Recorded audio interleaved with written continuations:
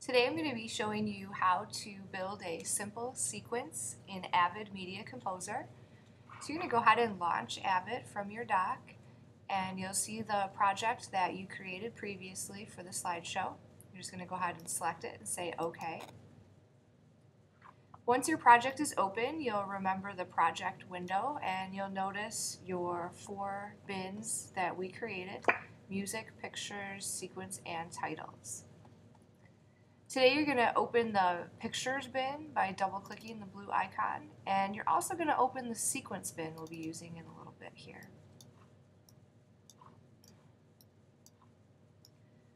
So you'll notice that I'm just kind of adjusting the size of my windows here to make sure that I can see everything on my screen. And over here in my pictures bin, I set up the order that I wanted my pictures to go in previously. So I'm going to go ahead and go over to this first picture, the first clip here, and I'm going to want to load it into my source monitor here, my preview screen. So I can do that a couple of different ways. I can simply grab the clip and drag it over, or I can double click it and it will also appear there as well. So what I'm seeing here is that picture, and it's not in my video yet. I'm just previewing it and I'm marking how much of the picture I actually want to use in my video. Now, one thing to note is the duration of the clip itself. So because this is just a digital image, when I imported it into AVID, my system was set up to create 30 seconds of media for this clip. So if I look right up here at the top of my composer, I can actually see that it's set for 30 seconds and then 0 frames. So if I was to click play here and watch this clip, it's going to play for 30 seconds and I can see the time code moving at the top of the screen. So 30 seconds for each picture really is a long time. So what we're going to do is we're going to mark the part of the picture that we want to use. And you'll notice when you're at the very beginning of the clip, you get this little bracket on the left-hand side, and when you're at the very end, you get the bracket on the right, so that helps you make sure that you're in the right spot. You'll also see these little notches underneath, and this is a great indicator of time. So it looks like it divides the picture into 3 sections, and if I have it for 30 seconds, then right here would be just about 10 seconds, 20 seconds, and then there's my 30 seconds. So it can help me pick what part of this clip I want to use.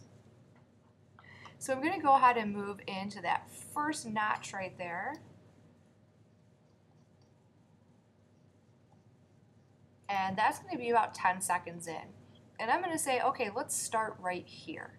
So in order to mark that spot, I'm going to mark an in.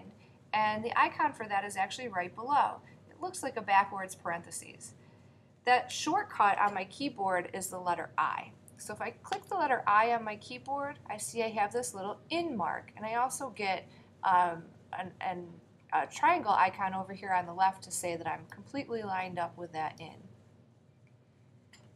The reason that I left some room here and I didn't take the very beginning of the picture is that eventually I want to add some transitions. I want to have the pictures fade into each other or push each other off the screen or wipe each other out. And in order to do that, I have to have what's called handle. So if I decided to mark my in at the very beginning of the picture, I wouldn't have anything to fade and it would give me an error when I tried to add those transition effects. So we'll talk about that a little bit more later on. But what you need to know right now is that we want to set that in point at about 10 seconds into the clip. Now I've decided that I want to make my picture 5 seconds long on the screen. So I could try and guesstimate and look around where that is, or I could actually just use the numeric keypad on my keyboard and I can click the plus. When I do that, you get this screen or this window right here, and I can say plus 5, 0, 0 for 5 seconds, and then I can hit enter, and look, it automatically jumped my position indicator ahead 5 seconds into the clip. And right there I'm going to say, okay, stop. I want to mark just this part.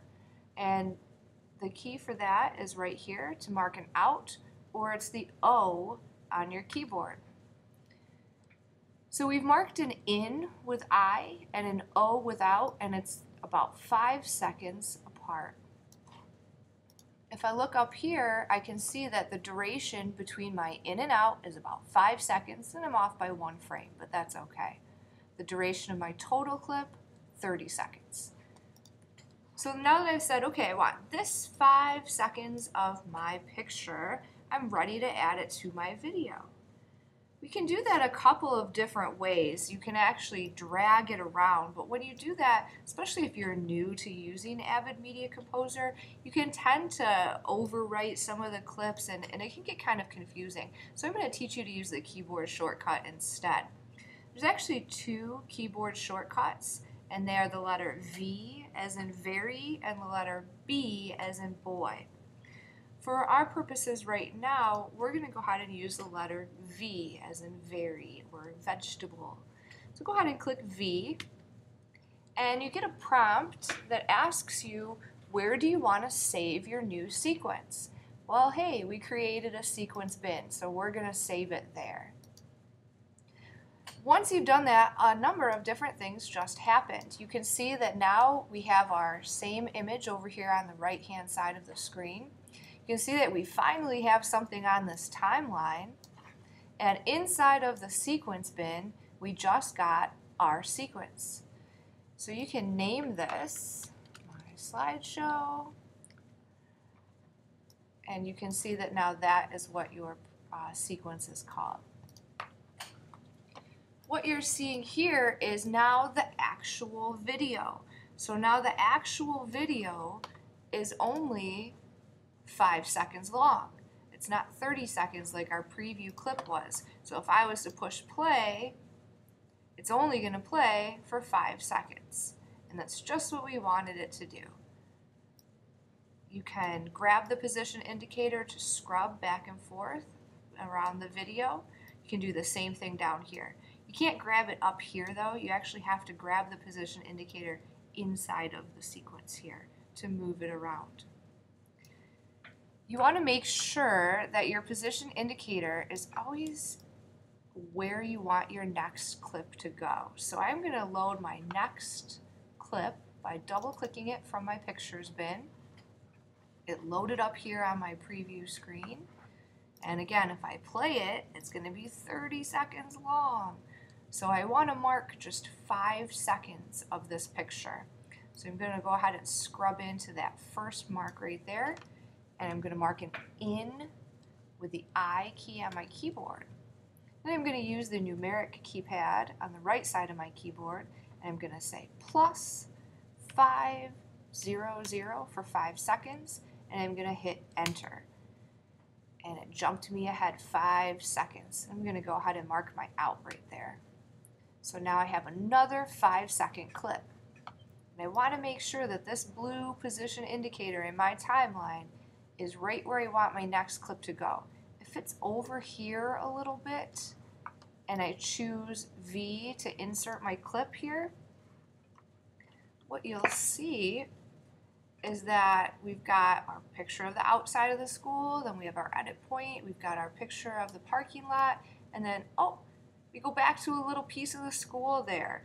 And that's because when I inserted the picture, there was still a little bit of that first picture left in the timeline. So I want to make sure that I'm all the way at the end, and then I can insert my new picture, and I can see that it's a nice smooth edit from one to the next, and I don't have anything else at the end here. So now my entire video is 10 seconds long. And I'm just going to keep going like that with my pictures or my clips here. I'm going to move up, mark my in with I, move ahead 5 seconds, mark my out, drop it down with V, go to my next one, in with I, plus 5, out, and V. And you can see that you're building a nice little sequence down here. All right, there you go. Well, good luck.